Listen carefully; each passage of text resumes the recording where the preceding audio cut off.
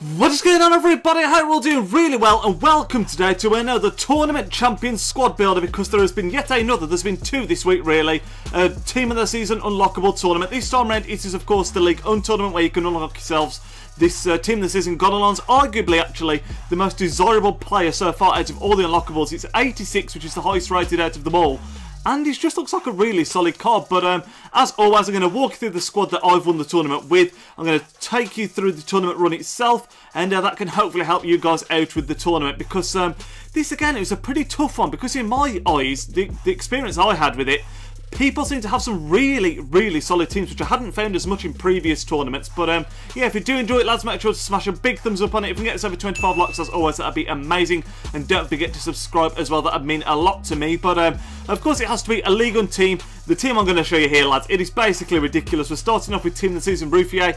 The reason it's ridiculous is because look at the prices of these players. Just for a start, Ruffier, 92 rated Team of the Season goalkeeper, 40k he's going for now, which is absolutely flipping ridiculous. Going into the defence, we have got Team of the Season Fabinho at right back. I packed him in the 55k packs that were just given out like anything the other day.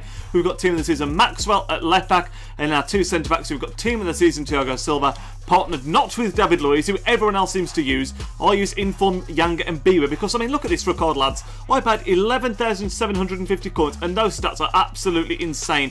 What I will say is, I hate Ligue 1 defences. They're so lacking in my opinion. Even Thiago Silva, I hate the fact that he's got high work rates. It really irritates me. There's just no one that's overly tall and quick, and there's so many people that are quick that are short. It's not a great defence in my opinion. Even the Thiago Silva David Luiz partnership that everyone raves on about, I just don't get on with. But moving into the midfield, on the left hand side we used Javier Pastore, who's a really handy player actually. He's got 4-star skills. He's 6'2", really solid player for the price that you're paying. The left-hand side, so the right-hand side, we actually used a CDM. I ended up changing this around. I originally had a different player here, but we put Lasana Diarra's inform card there, not his Team of the Season, and then we stuck Ndoi here. Now, originally, God damn it, I always back out when I'm doing this. I always press B too many times, but we originally had it this way around, but I felt like I was missing the presence of having a tall guy in the middle of the park, which is why I swapped it around, and it worked an absolute treat. But moving into the composition, I did a review on him. You will have seen that yesterday. Absolutely incredible card, sorry. This Ben Arthur scored an absolute flipping worldie in the final, which you'll see in a minute. He's in an amazing card, lads. You can see 13 games, 10 goals, and 9 assists. All of that in this tournament as well, which is not an easy tournament, like I already mentioned. That is an incredible return from Cam. Then up top, we've got two absolute deadly strikers. On the left-hand side, regular Lacazette, and then on the right-hand side, Team of the Season Ben Yedder. Another card, lads. If you look at the price, I paid 148k. I'm going to massively lose out on him because he's now going for about 95 to 100k. Incredible stats. I played 26 games, 26 goals, and 10 assists. Not all those games are in the tournament. Obviously, some were when I was just testing out the team. But that is the whole lineup. Like I said, it's a pretty incredible team. We do actually, believe it or not, come across a team that's even better than this on paper in the semi-final. It was a ridiculous team, as I'll see in a second. But instructions-wise, I actually had on this team wing-backs to stay back while attacking, just because, like I said, the Ligue 1 defence to me just feels so vulnerable at times. But had those to stay back while attacking. We had Ndoi to stay back while attacking in the centre. But then we did have Ben Arthur to stay forward, and then the two strikers to stay central and getting behind him. What I was trying to achieve with that, which it seemed to work really well, was essentially, because this guy Lasana Diarra's medium-high, we essentially had these 6 players, so Ndoi, Diarra and the defence staying back, Pastore doing a bit of a box-to-box job, and then these three just lingering forward for the counter-attack, and that's exactly how it played. It worked really well, lads. But yeah, this is the team that I won the tournament with. Obviously it's not a cheap team by any stretch, but with a bit of tweaking it played really well and got the job done. But as always, I'm going to cut myself away now, and we're going to go over the tournament run, and like I say, you're going to see some ridiculous goals and a ridiculous team that we came across in the semi-final, lads. So yeah, I'll speak to you in a second. So lads, this is the team that we came across in the first round. It's a pretty average team, and these are the kind of teams you're expecting to see now really in these tournaments, because in all of them so far you don't seem to come across that many incredible teams, which did seem to be a bit of an exception in this tournament. Like I've already mentioned, we take the lead very early on, and that was a bit of a theme actually in this tournament. We were scoring pretty early, but we did get pegged back to 1-1 after we got a footing, and then he just rode the tackle and got through. But What I do want to mention, actually, while the gameplay is going in the background, is if you did want to build the exact thing that I have just shown you on screen, it will cost you about 650,000 coins. That's the current going rate on the Xbox One market. However, a large majority of that is, of course, made up by the 90 rated team of the season, Ben Arthur, who's going for about 300k. So around half of that, just under, is made up by Ben Arthur. I just wanted to mention that quickly, but you can see we got pegged back to 2-2. It was one of those games we were super comfortable, but every time I scored, he seemed to then score again. But we do make it 3-2 just before half time, and then we get another goal just before half time. Once again, 2 goals. I don't think they were both in the 45th minute, but they were both very close to the half time whistle being blown. That gave us a 4-2 lead, and we then do go and extend that just after half time. We literally, I think this is straight from the kickoff, so nice dribbling from Lacazette after we got a little bit lucky, made it 5-2, and the guy pretty much rage quit after that. But we do go into the second round, and this is the kind of team I'm talking about.